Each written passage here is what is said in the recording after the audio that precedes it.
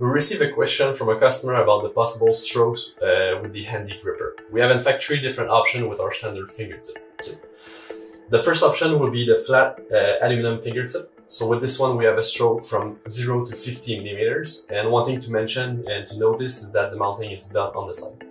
The second option is the V-groove fingertip kit, like this one. So one thing to mention here, so the mounting is on the back, and that's why we lose a little bit of stroke.